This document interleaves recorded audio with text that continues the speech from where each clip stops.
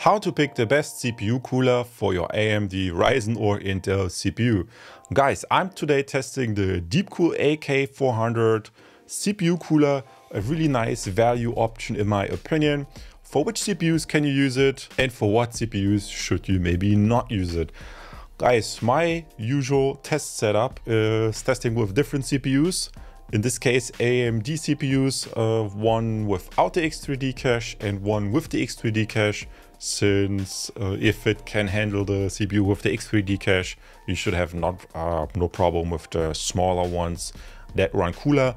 Both CPUs are still AM4 with the 7nm process. The newer AM5 should run cooler since they go on the 5nm process. And what I like to do is first test the CPU in idle. In this case, the 5800 X3D, since it's running a little bit warmer.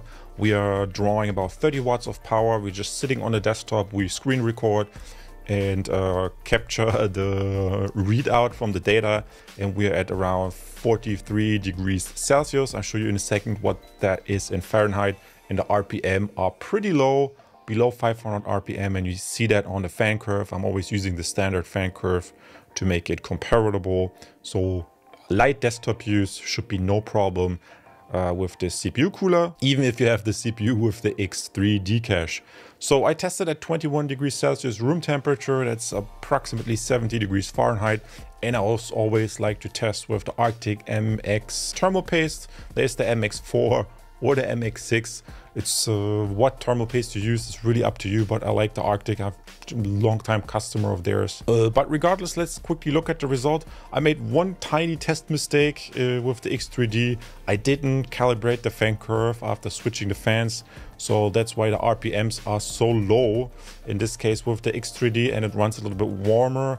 You could imagine if I had done the calibration, the RPMs would be slightly higher and it would maybe run a little bit cooler, a tidbit.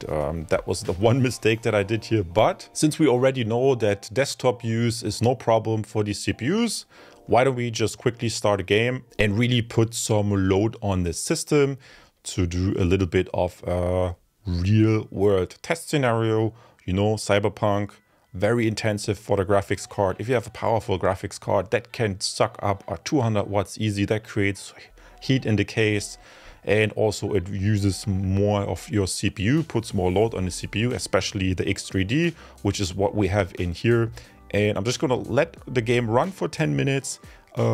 Meanwhile, I'll record everything in the background. Jumping ahead 10 minutes to see these results. You see the temperature gradually start to ramp up. We are now at 63 degrees Celsius and approximately 1500 RPM, and the CPU is power draw hovers around, yeah, let's say around 55, 60. And the fan curve, like I always like to say with the X3D CPUs, if you have an X3D CPU with that AMD cache, the gaming CPUs, I would always slightly adjust the fan curve to the right, because the standard fan curve often is not set for these X3D CPUs, so that's not a thing of the cooler. And if you would adjust that to the right, obviously the RPM would go down and the CPU would run a little bit warmer. But that's entirely up to you and what preference you have. Here you see the results. I'm using RTX 4070. That's a very nice graphics card. It's reasonably efficient, but if you put a lot of load on it or you want to generate lots of FPS, then obviously it uses also a lot of power, which creates heat in the case. But the Deepcool AK400 cooler has no problem with that. Only thing, since I always use the standard fan curve, the RPM is slightly too high for my taste. I would run the CPU maybe at 65 degrees Celsius, maybe even 70, and thereby dropping the RPM maybe to 1000, maybe even below 1000. And once you set that max temperature in your fan curve, then the RPM will be lower. And yeah, I mean, the Deepcool gets a thumbs up.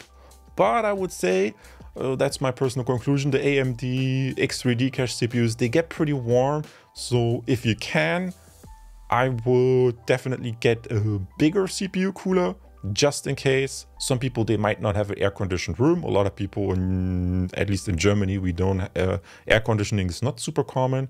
So if it's very hot in the summer, then yeah, the CPU cooler could handle it. But then even if you adjust the fan curve, the RPMs would fluctuate, you know, during winter time super low, during summertime a little bit higher. That's up to your preference. But as a rule of thumb, the X3D Cache CPUs, get the biggest cooling solution you can, maybe even water cooling.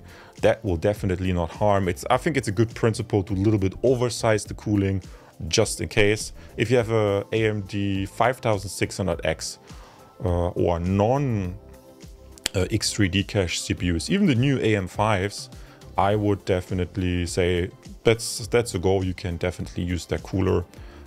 So that's my conclusion. X3D Cache, maybe something bigger. No X3D Cache, you're just perfectly fine. That's my conclusion. And if you want to see more cooler reviews and more benchmarks, let me know. Maybe you want to see a particular water cooling from Arctic or from Deepcool, then maybe I can get a hold of that. And I see you as a subscriber in the next video.